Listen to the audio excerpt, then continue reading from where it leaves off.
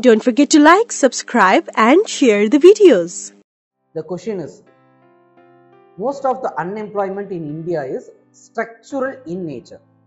So, the first statement of this question itself says that there is the unemployment in India and it is also a structural thing. So, you need to address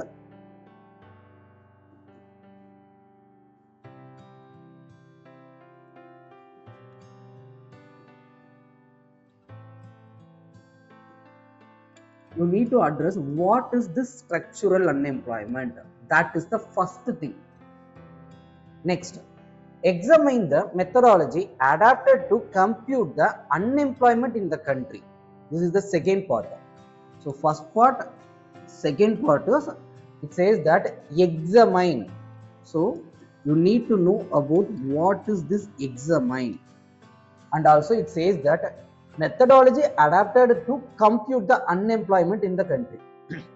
So there are various measures and tools to measure the unemployment in the country. So the question is asking that you have to examine that methodologies. There is a survey released by the NSSO. So it will be like current weekly status and current yearly status. So current monthly status. All these things will be there. You have to discuss about this methodology. You have to examine it. Next, third part is suggest the instrument. Okay, suggest for certain improvements that there is a, so the question itself means that there is certain issues with this methodology. The question itself convey that there is certain issues in their methodology of measuring the unemployment in the country. That is indirectly the question is meaning it. So what you have to do is you have to find what is the issue with this present day measuring of this unemployment. Next, you have to give the suggestion for it. Before that, the question is also speaking about the structural unemployment. These are the parts of this question, and it is asking for 250 words of 15 mark question, which will be around 2.5 pages. 2.5 pages means 1 page, 2 page and another page half. So this is the question that actually means, and also they are asking for a 250 words of answer, and it will be given with a mark of maximum mark of 15. So these are the things about this question. First, you need to be more clear about what that question is actually asking from you. Without knowing it, don't touch the question. So what will be the introduction? It's up to you. You think. You can go with any statistic data of the unemployment in India. This is the one way of introduction. First, okay, statistics.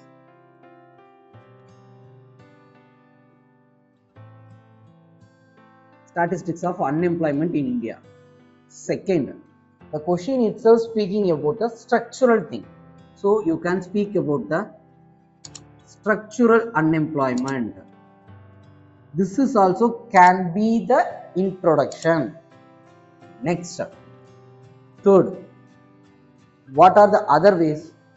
You can simply say that what is unemployment rate?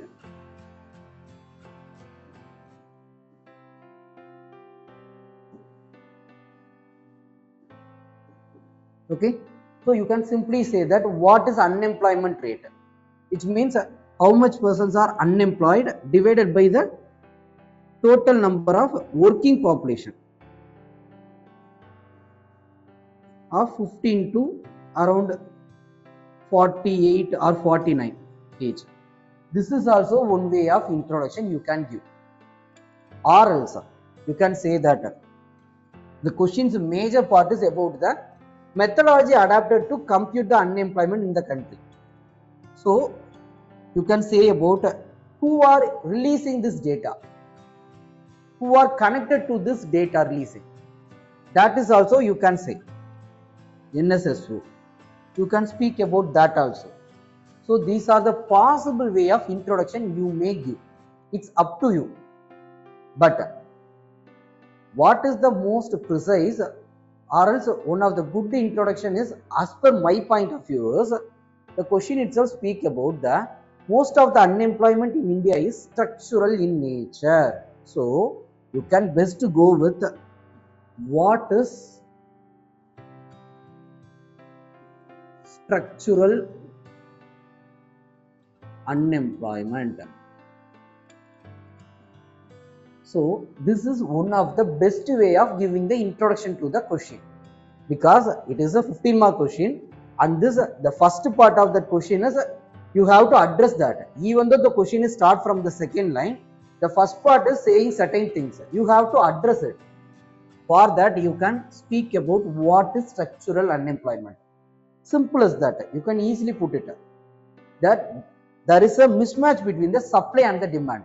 There is the mismatch between the supply of the skill by the people and the demand of the skill. Demand of skill need by the employment provider or the employer. So this is the thing. You can easily draw as like this with the seesaw.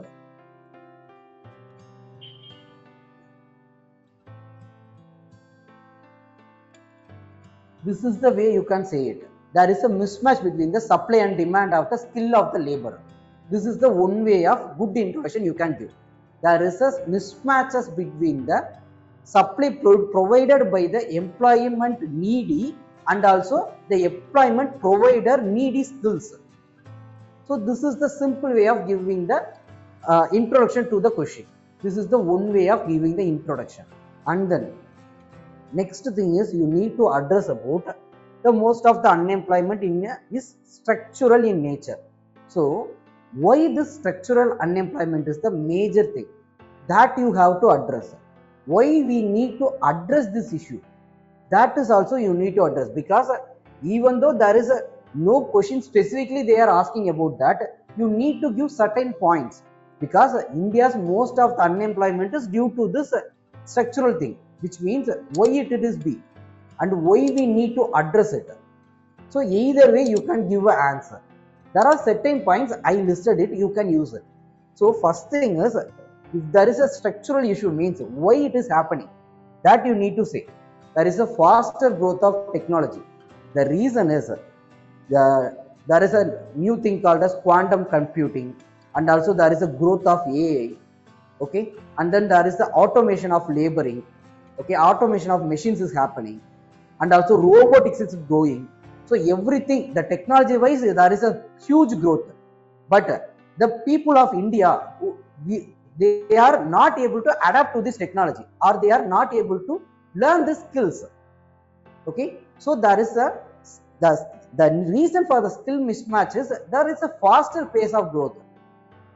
Okay, so that is the first reason we have a large structural unemployment in India. Next thing is lack of skill based education system. Seriously, it is one of the major issue. Still we are in the raw traveling. That is the major issue that is to be addressed.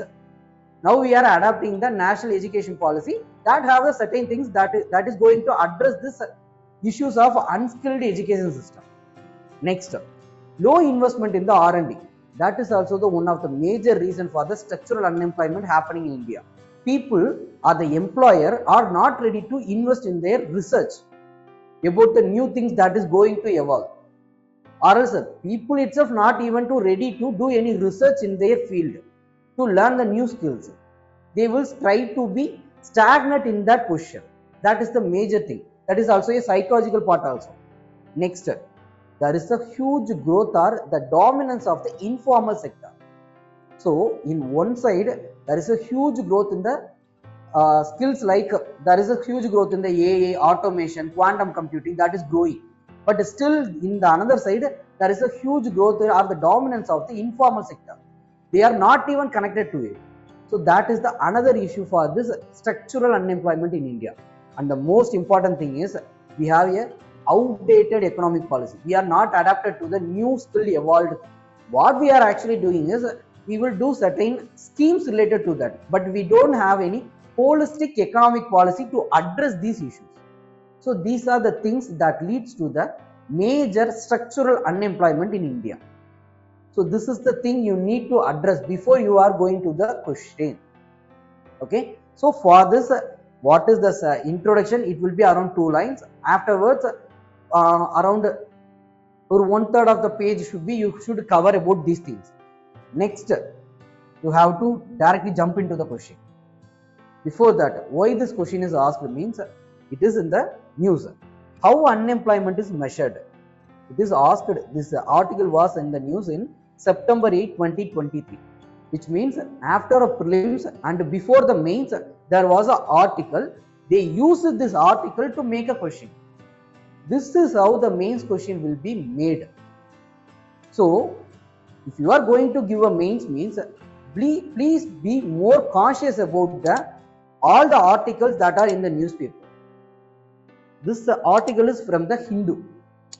You also try to just go through any other newspaper also, like Indian Express and Economic Times, because consider that if you are learning 1,000 pages of articles and you are going to answer one question, or else you are going to read only few 50 or 60 articles and you are going to answer 10 questions.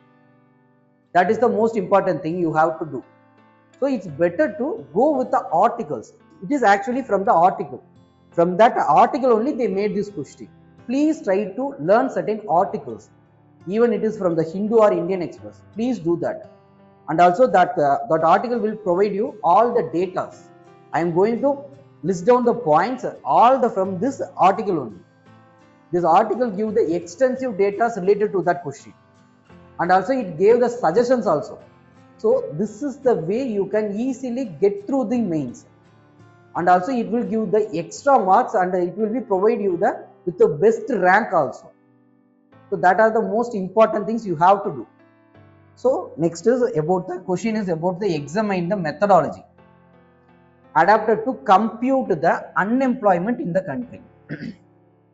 So you can say about whatever things NSSO released data, okay, and then also even the census also they have certain data.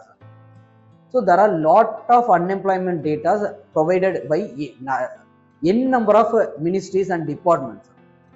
It's up to you. You can list anything. You have to list any 2 to 3 things about the computing. What are the reports that are actually Indian country is providing? First of all, you have to give that. I am just listed about the usual principal status and the current weekly status. You can speak about anything. After that, you have to speak about what are the issues with this methodology of computing the unemployment. That is the important part. This part is not that much important, but if you are going to address any question means you have to give certain intro for that thing. So only I am saying that just give certain reports, or else you can speak about what are the ministries that are going to give this unemployment data. So such a way you can say it. Ministry of Statistics, you can speak about that thing also. Afterwards, what are the issues? That is the important thing that you have to address in the extensive way. Here, first the issue is informal sector challenges. The present day we are measuring the unemployment in this country is only from the formal sectors, which means who are employed in the IT background, who are employed in the government sectors. That is the thing only you are measuring, based on which only you are measuring about whether there is any frictional unemployment, whether there is a cyclical unemployment or not. All the things you are measuring is from that data only. But there is a huge chunk of people rest in the informal sector. Around 50% of the people rest in the informal sector. You are not even have a single data about them. That is the major concern. Without having a data about them, how you are going to make a policies or act that is going to help them, and how you are going to improve the GDP of the India. Why we are measuring all these things is you are going to provide an employment opportunity for all the people, and by the way you are going to increase the economy of the India. But without a data, how you can do that? That is the major concern. Next, self-reported data. In census, it is a purely self-reported data. They will ask about whether you are employed or not. If you are saying yes means they will ask where you are working, private or it's government. So that is also it's up to you. So it is a self-reported data. So there is a major error is happening there. And also in most of the data, even in the NSSO survey, it is also a self-reported one. So there is a large possibility for the error and misconception. Next, focus on the headline number. It is only measuring about how much people are employed and unemployed. That is the thing only it is focusing. Whether they are employed in a good manner, whether there is a possibility for any sick leave, any insurance facility for them, that are the things are not measuring in this data. That is the another major thing. Next is dual reference point. Best example is this thing. So it will measure the 365 data also, it will measure the weekly data also, and it will measure the daily data also. So this is the another major concern. So there is a dual data means how you will evaluate and how you will go for a policies or how you will go for an act. That is the another major concern. So the importance of collecting this data is to make a policies and also provide the best for the people and to create a welfare society. But without the data, how you can do that? Or else with the misinterpreted data, how you can make any policy for them? This is the another major concern. So only the question is all about this thing only. The question is all about, first of all, you need to know why they are asking this question. So this question is all about there is a large gap in the economic policy related to the employment. After 1991, there is not a good policy, holistic policy. So how you can address this? By only knowing the data. When you come to measuring the data, there is a large flaw in the measuring of this data. So only this question is they are asking. So the suggestions. So there is a two way of giving the suggestions. Here are list of issues. You can just give the suggestion to it. That is the one way. That is the better way. Other than that, you can add more points. What are my suggestions is collaboration with the industries to measure the unemployment rate, and also create certain big data things. There are the growth of big data analytics. With that you can easily measure it. How much people are employed and unemployed. Based on the spending rate also you can measure it. So there are various other methods of measuring the unemployment in the society. Next, this is the major thing. If you are going for a census data, if you are collecting the data means try to motivate the people to speak the truth. That is one way of technique you can follow. That skill is not in that surveyor of that census data. That is the major concern. You have to educate them. Next, skill based questions. Whether this person is having the skill or not. What are the skills you are having? In the measuring of the census data or else in the NSSO, you have to measure about the skills of that person also. That is also the most important thing. We need to add it in the upcoming survey methods. And the last is real-time labor data. So that is also you can easily create by interaction with the private companies and any public sector companies. You can create the data.